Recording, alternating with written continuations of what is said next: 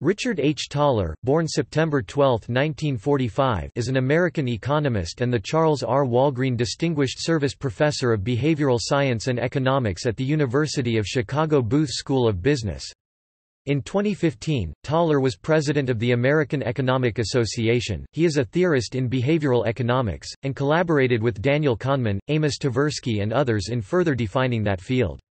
In 2018, he was elected a member in the National Academy of Sciences.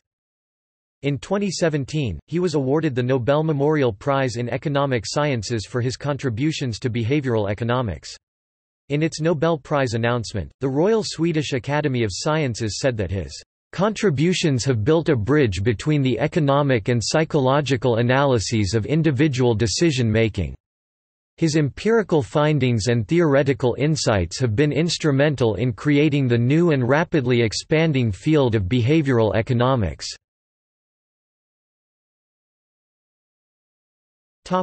Personal life. Thaler was born in East Orange, New Jersey.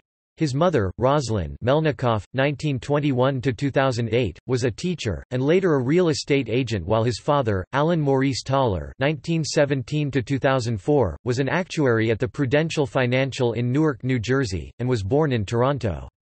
He grew up with two younger brothers. His great-great-grandfather, Selig Thaler (1831–1903), was from Berezany, Ukraine. He is married to France Leclerc, a former marketing professor at the University of Chicago and avid photographer. He has 3 children from his first marriage. Education. He graduated from Newark Academy, before going on to receive his BA degree in 1967 from Case Western Reserve University, and his MA in 1970 and PhD degree in 1974 from the University of Rochester, writing his thesis on "The Value of Saving a Life, a Market Estimate", under the supervision of Sherwin Rosen. Academic career. After completing his studies, Thaler began his career as a professor at the University of Rochester. Between 1977 and 1978, Thaler spent a year at Stanford University collaborating and researching with Daniel Kahneman and Amos Tversky, who provided him with the theoretical framework to fit many of the economic anomalies that he had identified, such as the endowment effect. From 1978 to 1995, he was a faculty member at the S.C. Johnson College of Business at Cornell University. After gathering some attention with a regular column in the respected Journal of Economic Perspectives, which ran between 1987 and 1990, and the publication of these columns by Princeton University Press in 1992, Thaler was offered a position at the University of Chicago's Booth School of Business in 1995, where he has taught ever since. Writings. Books. Thaler has written a number of books intended for a lay reader on the subject of behavioral economics, including Quasi-Rational Economics and The Winner's Curse, the latter of which contains many of his anomalies columns revised and adapted for a popular audience.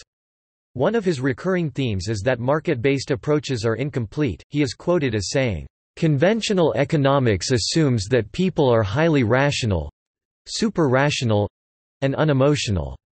They can calculate like a computer and have no self-control problems."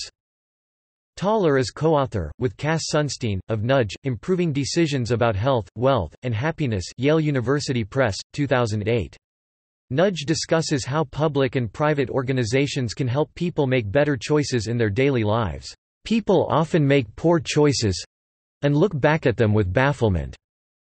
Thaler and Sunstein write, "We do this because as human beings, we all are susceptible to a wide array of routine biases that can lead to an equally wide array of embarrassing blunders in education, personal finance, health care, mortgages and credit cards, happiness, and even the planet itself."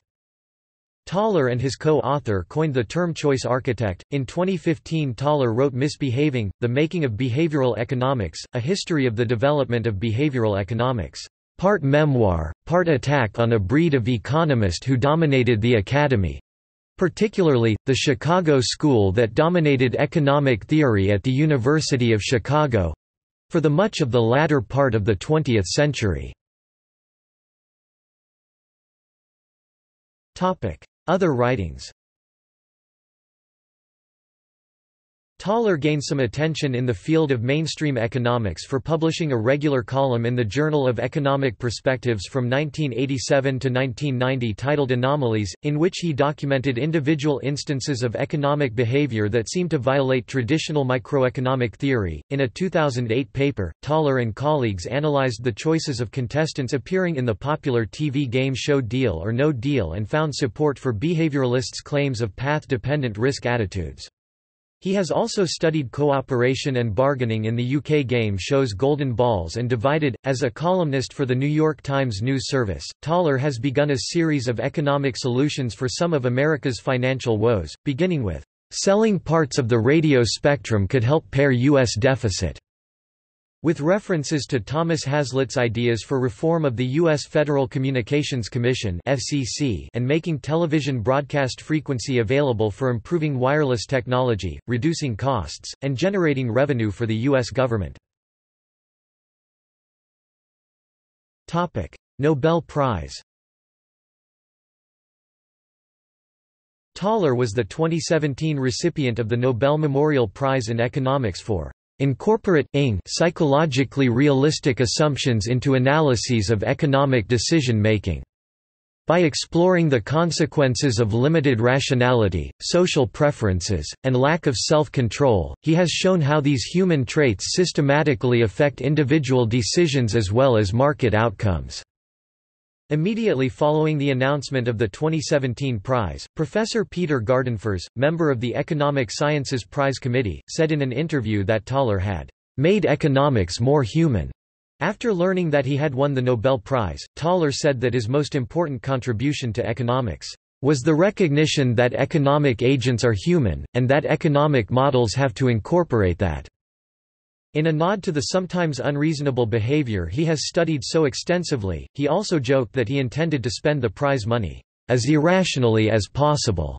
Paul Krugman, the 2008 winner of the Nobel Memorial Prize in Economics, tweeted, "Yes, behavioral econ is the best thing to happen to the field in generations, and Thaler showed the way."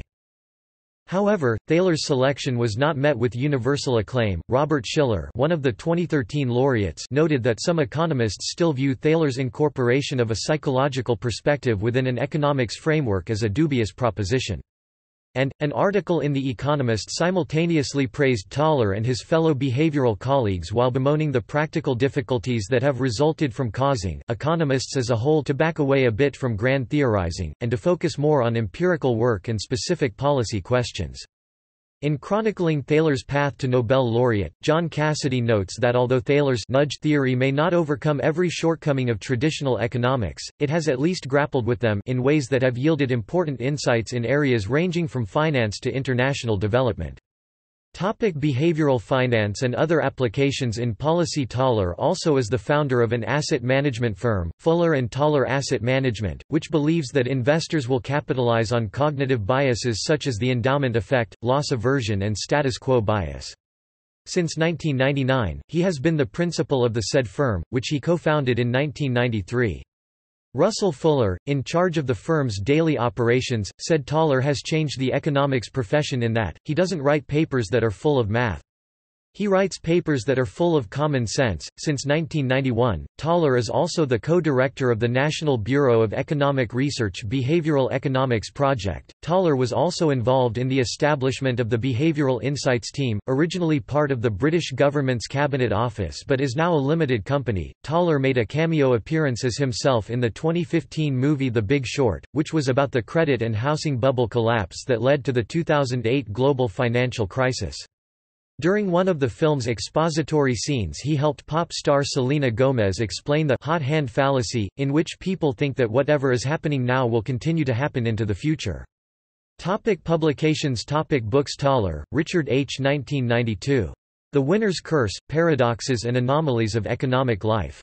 Princeton, Princeton University Press. ISBN 0-691-01934-7. Thaler, Richard H. 1993. Advances in Behavioral Finance. New York, Russell Sage Foundation. ISBN 0-87154-844-5. Thaler, Richard H. 1994. Quasi-Rational Economics. New York, Russell Sage Foundation. ISBN 0-87154-847-X. Thaler, Richard H. 2005. Advances in Behavioral Finance, Volume 2 Roundtable Series in Behavioral Economics. Princeton, Princeton University Press. ISBN 0-691-12175-3. Thaler, Richard H., and Cass Sunstein. 2009 updated edition. Nudge, Improving Decisions About Health, Wealth, and Happiness. New York, Penguin. ISBN 0-14311526-X. Thaler, Richard H. 2015. Misbehaving, The Making of Behavioral Economics. New York, W. W. Norton & Company. ISBN 978-0-393-08094-0. References. External links. Curriculum vitae. Faculty homepage at U of Chicago. Article, Deal or No Deal. Nudge web page. Misbehaving book web page and blog. Roberts, Russ. November 6, 2006. Richard Thaler on Libertarian Paternalism. Econtalk. Library of Economics and Liberty. IMDb profile. Richard Thaler. Publications indexed by Google Scholar. Richard Thaler. Econpapers. Richard Thaler. JSTOR.